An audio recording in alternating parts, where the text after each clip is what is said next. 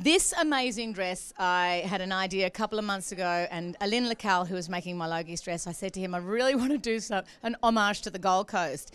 And he said, I'll make you a dress as an homage to the Gold Coast, but you're not allowed to wear it on the red carpet.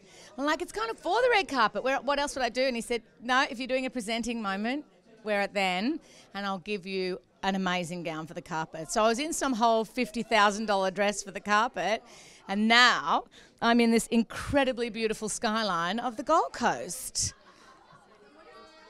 It's got, well, let's have a little look at it, shall we? Do you want to hold my microphone for a sec? Stand by.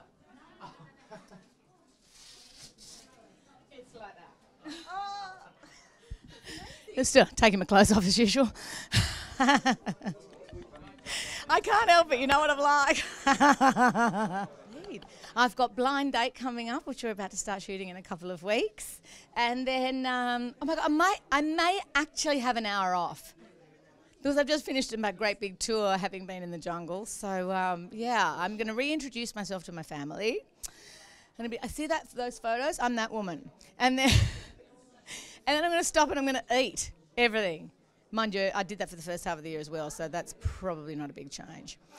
Oh, I genuinely hope so. There's all sorts of things in the pipeline. Do people say that when there's nothing in the pipeline? Yeah, there's pipeline, but no, there's many things in the pipeline. But I have sort of a contract condition, which is unless I'm kissing Gary Sweet on the lips, I probably can't move forward with the project.